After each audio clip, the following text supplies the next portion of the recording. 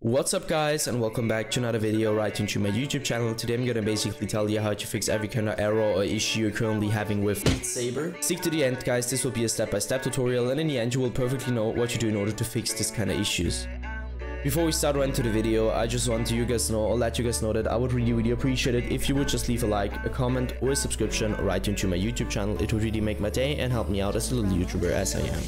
Especially subscribing would be such a big support for me guys. You would support my work on YouTube a little bit, and I'm gonna really be thankful for that, and I'm gonna thank you for that. So anyways, I would just say let's get right started.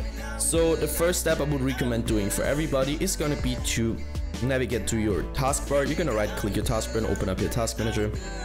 Navigate to the top left corner, click on the processes, and once you click processes, I want you to click one of those random processes, doesn't really matter which one, and once you clicked it, I want you to type in the name of your game, and if nothing pops up, it's good for you. If something pops up, simply right click and end the task.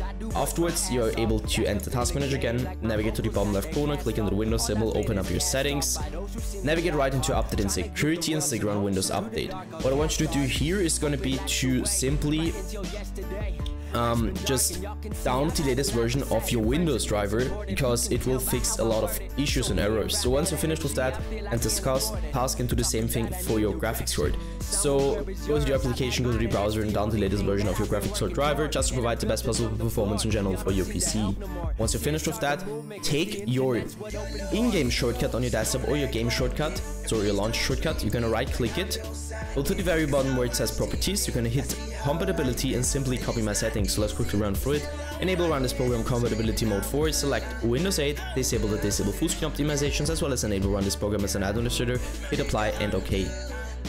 I would personally recommend to reset your PC afterwards, and once it is restored, you should be able to see this little administrator symbol right into your shortcut. So once you saw that, you're gonna double click it, launch a game with the launcher, launch a game instantly, and this will probably fix your issue. Yes, that's it for the video. I hope that I could actually help you out of this one. If it was like that, just leave a like, a comment, or a subscription right onto my YouTube channel. It would really make my day and help me out. See you in the next one, and bye.